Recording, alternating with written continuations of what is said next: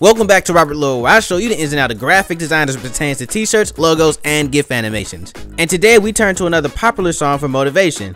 Now, you probably heard this song in your car and you declared it as an oldie, but it's actually a recent hit that tells you to keep your eyes open because things aren't always what it seems. And after listening to this song, I wanted to create a back badge that kind of illustrated that you need to keep your eyes open while you're doing some activities with other people. As a matter of fact, there's a saying that says, smoke with a fool, but don't be fooled into smoking. And that's what I kind of wanted to grasp onto. So you guys, if you like this one, give me a thumbs up. If you're new to my community, then go ahead and subscribe. I do this all the time. And if you have any idea or anything that you kind of want to see me draw out for T-Shirt Tuesday, then let me know in the comment section below. I'll definitely hook it up for you. But with that being said, you guys, let's go ahead and make magic.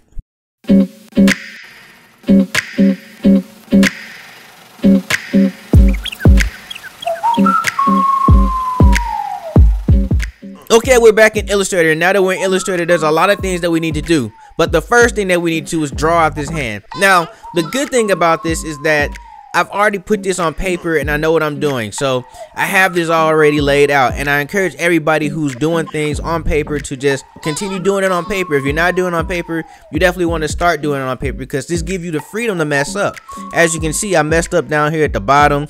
I messed up all over the place actually. But the main thing here is I can get this element out, so I can get this hand out, and that would be a whole lot harder to do if I didn't have this sketch already made. So now that we're in here, all I can do is just trace it out and then move forward. And that's what I encourage everybody to do. If you're doing this on Photoshop, do the exact same thing. You can draw over it in Photoshop if you have those tools. This is a good thing for you to do. So now that I have this and I have this layer locked down, I'm on layer 2. I'm just going to go ahead with my pencil and my iPad and just kind of draw over this.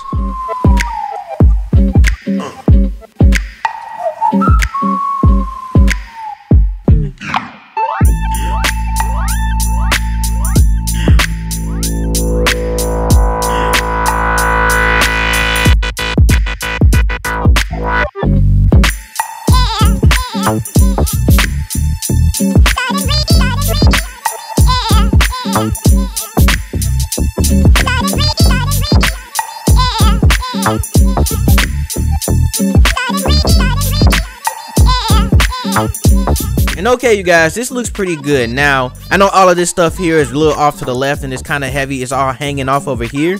So what I'm gonna try to do is pretty much make all of my elements centered balanced. So what I need to do is just open up a ruler's layer and just kind of slide some guides in here so I just stay centered within whatever I need to do. Now, as you can see, some of this stuff is hanging off the side over here and over here as well. So what I need to do is just click on those and kind of bring those back in. We don't want anything hanging off or anything protruding this design. Now that looks stable and balanced. Now I can turn this back on and I can finish drawing out some of this background elements. Like I have birds over here and I have this quarter moon in the background and stuff like that. So I'm gonna go ahead and finish knocking these out real quick.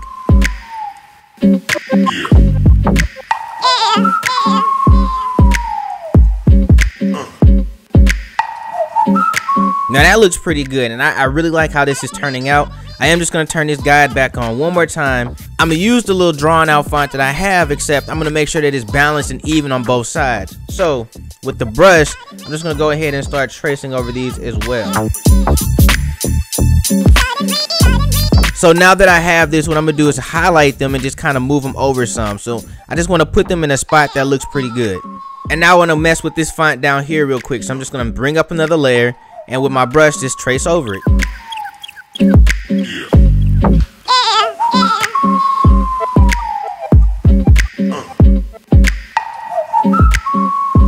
Now, a problem that we will run into with drawing things on Illustrator is that we create extra points. So you see like right here on this line where it should be a straight, but it's actually curling off over here. That's an extra point. Also over here with this line right here, it's creating an extra point, and that's just the way our human hand works. So what we need to do is go in and kind of knock these points out. Now what I do is I just zoom all the way in with my direct selection tool and just click on those anchors and delete those out. In my opinion, this gives you a straighter line.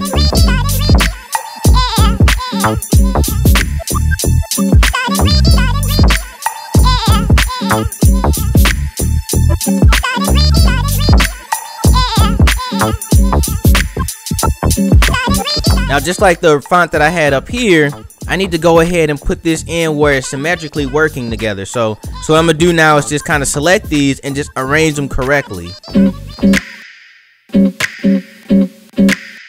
Now you guys, this looks pretty good, except there's a few things I need to clean up. So what I'm gonna do is unlock all of these layers, zoom in with my direct selection tool, and click on some of these lines. So maybe this line right here, which is kind of protruding this hand, I'm just gonna go ahead with the eraser tool and just delete out some of these points.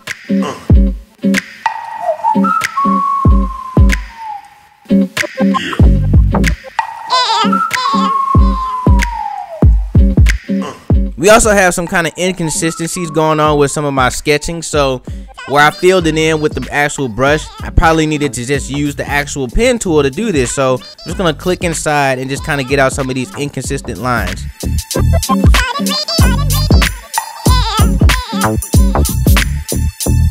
And you guys, this is actually looking really cool. So what I'm gonna do now is just turn back on that guide layer and then scroll in real quick.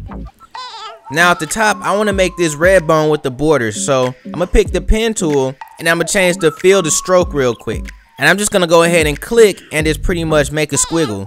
Now this doesn't have to be on beat with the actual squiggle that I have, but that looks good right there. Now with this original squiggle, what I'm gonna do is just hold Alt and Shift and then click and just kind of drag this out. Now with this one, I just want to go to Object, Transform, Reflect, and do a vertical reflect and hit OK. Now we'll draw out Redbone like I did on the paper, but I'm just gonna go ahead and type this out. So I'm gonna click here and I'm gonna type out Redbone. I'm gonna use Futura Medium and just kind of scale this back in. I think this looks good right about here. And that looks good to me. I think this is an actual good design. So what I'm gonna do is I'm just gonna go ahead and put all of this in one layer, and then I'm gonna start the other side. Now once again, we kind of want to start with some brush strokes. So instead of me actually bringing in the actual design for this side, what I'm gonna do is I'm just gonna go ahead and draw it out. So it's really simple. I just made an S like this, and then I made a W. So this is really easy. So just kind of went like this, and then kind of went under here like this. Now what I want to do is go in and kind of fix these lines. So this right here can go right there, and this one right here can meet this one right here.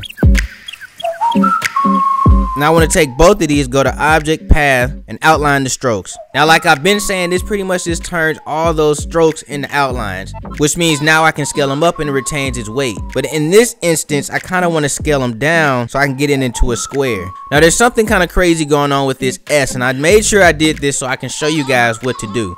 Now right here, as you can see, there's an extra point right here, and that's because when I turned this into an outline, I didn't really examine this correctly. Now if you fall into this accident, all you need to do is just select this entire thing out, go to your Pathfinder and hit merge. Then you can zoom in, and then with the pen tool, just draw across this line. Now with your selection tool, just select both of these out and then go into the shape builder tool. And use the shape builder tool, holding down Alt or Option to delete that out. Now of course it's not as fluent because you know you did mess up, but it's okay because this is hand drawn, so nobody really expects your hand drawn to be really fluent, but that is just your design call. So if that's what you like, then go ahead and do it. If you really want to fix it up, Command Z back to that point where you didn't do it. All right, now this next step here is just to define a box. So I'm just gonna go ahead and draw out some rulers real quick, one right here, one right here, and that looks pretty good. So I'm gonna go ahead and lock down that layer. And then up under this, I'm just gonna go ahead and draw out a circle. And on this circle, I just wanna type on the path. So I'm just gonna click here. Now, if you guys already know the reference here, then you'll understand why I'm typing out "they be creeping." And that looks really good right there. So what I wanna do is just kind of bring this down just a little bit more and just kind of turn this just a little bit so it's pretty much balanced on both sides. And then kind of bring this over to the left just a little bit, right there.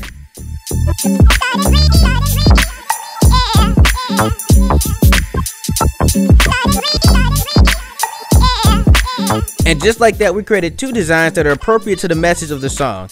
Now, there's a lot to be said about the messaging of this song, but what I like to connect to this song is when I started YouTube, a family member actually came up to me and told me that I would never pass 50 subscribers. A few months later, the ACA community grew to 500 plus. And when I hear this song and I actually think about that time, it just brings me back to a point that says people want to destroy your ambitions and your success. And in this case, you can't be blindly led by a guy who's trying to catch you sleeping. And that's it. So when I wanted to translate this song into a t-shirt, that's just what I came off of. So if you guys like this one, give me a thumbs up. And if you're new to my channel, then I invite you to check out the rest of my channel. Go ahead and subscribe on your own leisure. But just know, I always put out some type of value every week. And if you guys have any t-shirt ideas that you would like to see me illustrate on T-Shirt Tuesday, then let me know in the comment section below. I will check it out. If it's creative, it'll definitely be featured in the next video. But with that being said, you guys, let's go ahead and close this one out. So, stay amazing, stay creative, but above all else, stay awesome.